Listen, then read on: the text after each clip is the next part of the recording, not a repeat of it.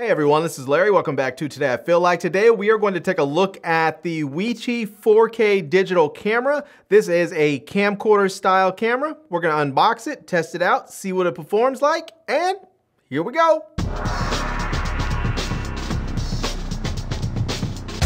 All right, here is the box. Let's just take a quick look around. We can see here it says digital camera. This is what it's going to look like. It is a camcorder style video camera or digital camera.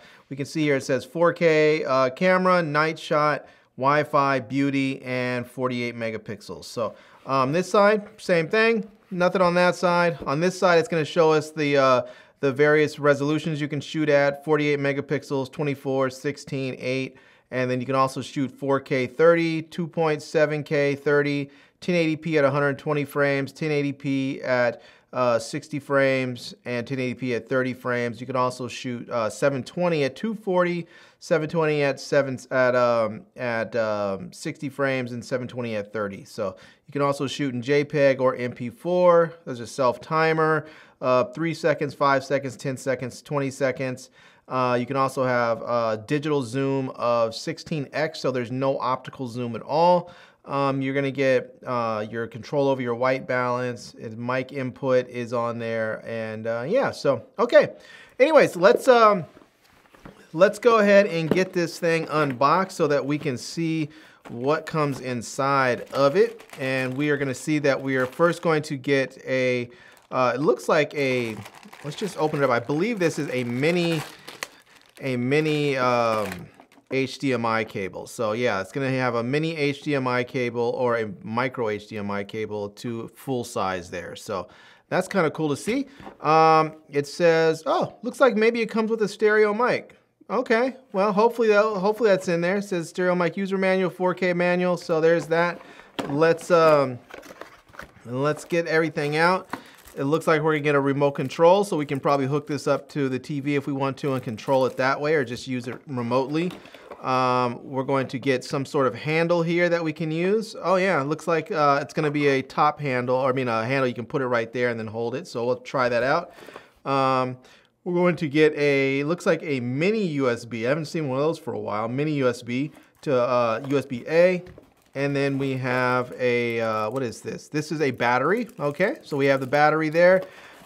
This is going to be the microphone. All right, look at that. Oh, and that's why, because it has the mini USB for the microphone. So I guess this is gonna have a built-in battery, I'm imagining. So let's see if there's any juice in it. So, yep, looks like there is some juice in there.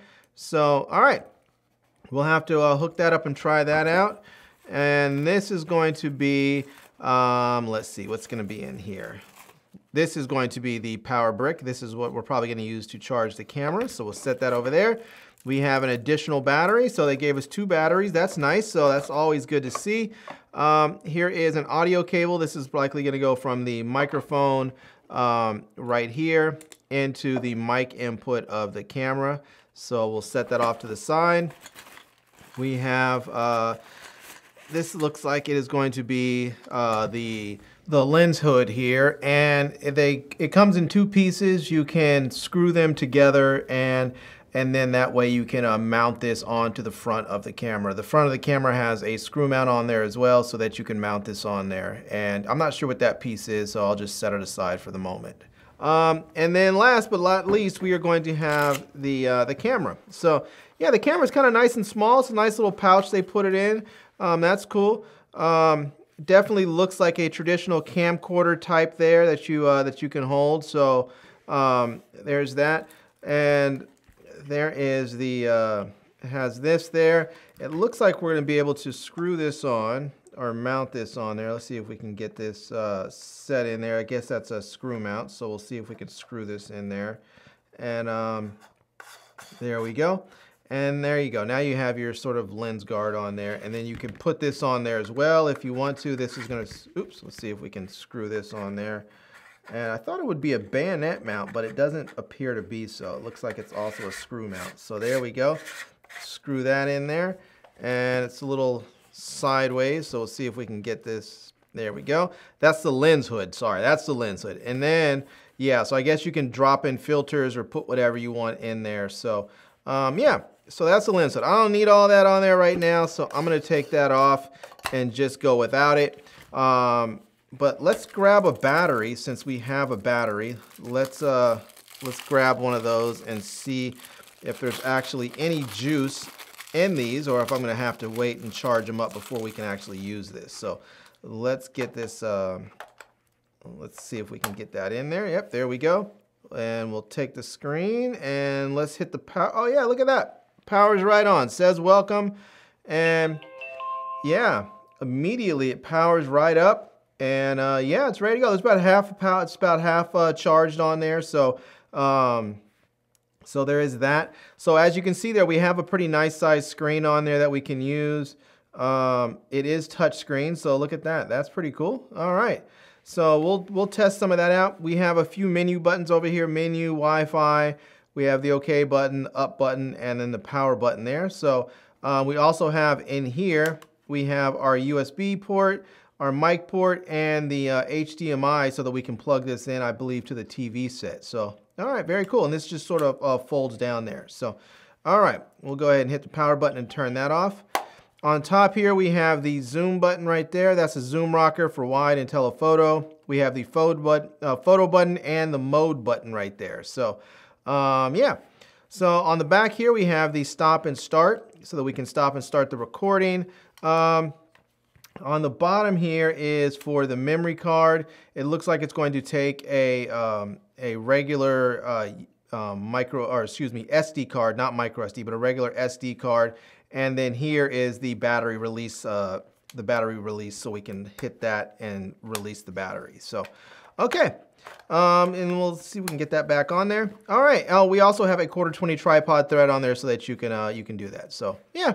All right, so far it says it has a 16x powerful zoom, f2 lens, and it says it is 7.36 millimeters. So yeah, all right, well, we've unboxed it, we checked it out, we're in the studio, so let's go ahead and pop a memory card in here right quick and just film myself in here, see what it looks like here in the studio, and then we'll take it outside, try it out, and test out the mic, and see how it performs.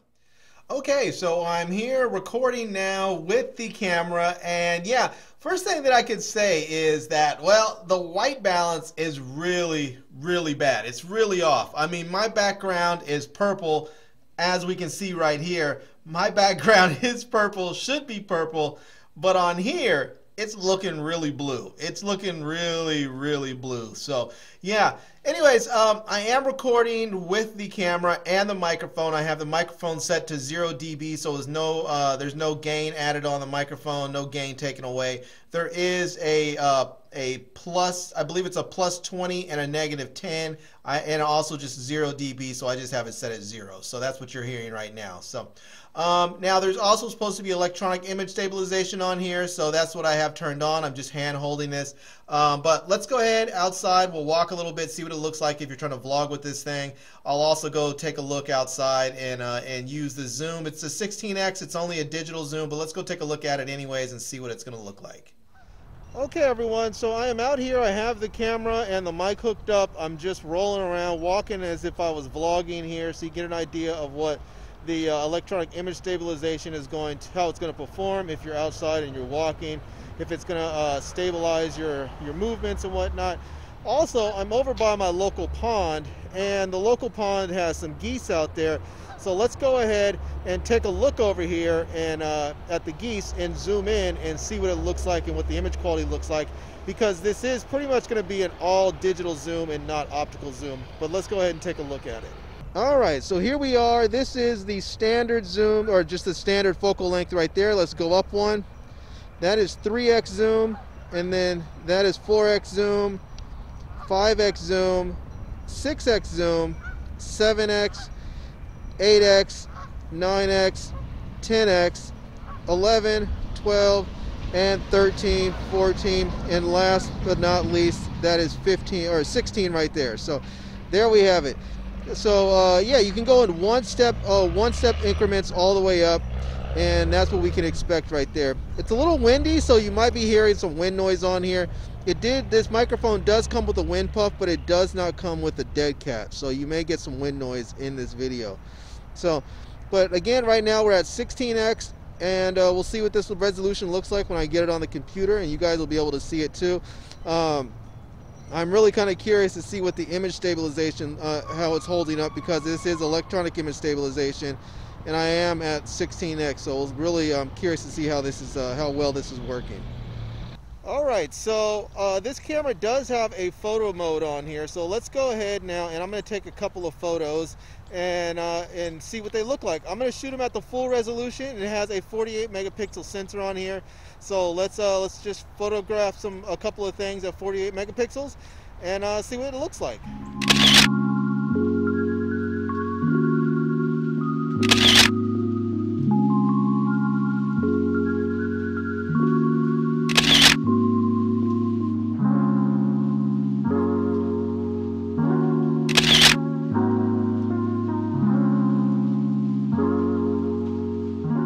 So as we were able to see during the unboxing and the specs, this camera is supposed to shoot slow motion. So we're going to head over to an intersection and just shoot some cars and see what the slow motion video actually looks like on this camera.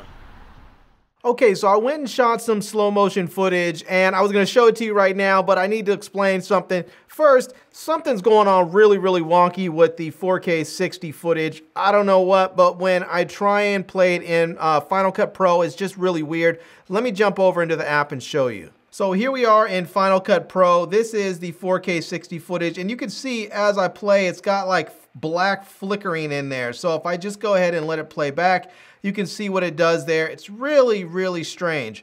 Now, if I move over here, that is the 1080p 120, and we can see that it plays back smoothly. Now, the footage doesn't look good. It's pretty soft, and it's just not much of a data rate. You know, there's not much data pumping through there. It's a very low data rate, but you can see there it is actually playing back smoothly. Whereas the 4K 60, for whatever reason, just is unusable, completely unusable. Now, the interesting thing is that if I go over into where I have the files stored, so let me show you where the files are stored. If I go in there and use preview, the files actually play back, the videos actually play back from the 4K 60, but if I try and use QuickTime, they won't play back. So let me head over back into the computer again and show you what I'm talking about. So here's the folder right here. This is the 4K 60 file. If I go ahead and just you know, hit my space bar so that it'll preview it, it'll start to play. You can see there, it's not in slow motion. I'll have to slow it down in post, but we can see that it actually plays. Now, doesn't look good. It's pretty blocky, and the image quality is pretty bad. And that is because it has a very low data rate. If I come in here and go check the movie inspector, video details, there we go. Expected frame rate, 60 frames per second. Data rate is 18.20 megabits per second. Extraordinarily low. But the interesting thing is when I try and play it, you can see there, it doesn't even want to play back. I don't know why that is, but QuickTime will not play back this file, whereas this regular old preview was able to play it back. So yeah, I don't know what's going on with these files, the 4K 60 files. Can't figure it out, but for me, this is completely unusable. So I would never shoot in 4K 60 with this camera because it just doesn't work for me the way that I edit. All right, so there we have it. That was the image quality of the photos. What did you think about it? It does have a 48 megapixel sensor on there, so you are gonna get some large photos out of there.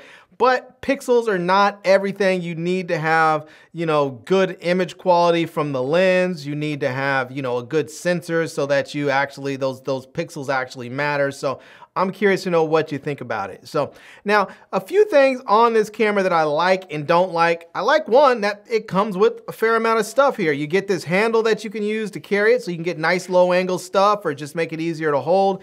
I like that it comes with a microphone included so that you can get, you know, you can have external audio hooked up. But one thing that I do not like is on the camera itself, the mic input is behind the screen here. So you have to actually open this up so that you can put in, and it turns on automatically, kind of cool. But you have to actually open up the screen so that you can plug in the microphone. The problem with that is in order to shut the screen, you now have to unplug the microphone, which means you can't have the microphone plugged in and the screen closed at the same time. So every time you go to shut the screen, you have to unplug the microphone, which means when you go to use it again, you have to remember to also plug the microphone back in. It's sort of a pain in the butt.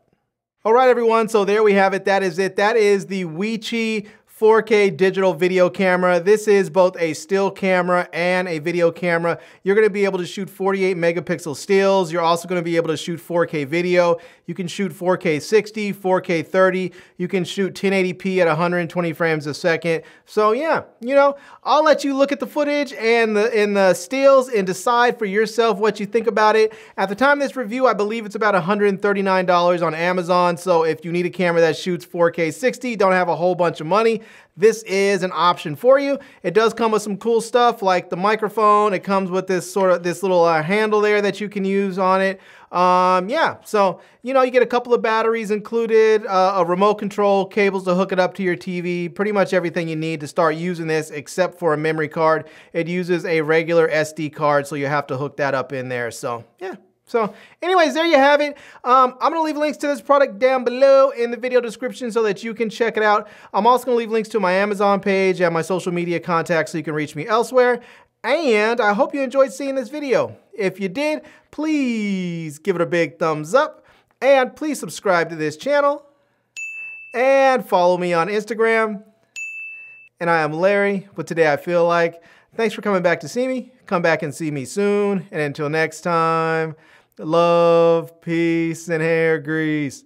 Peace.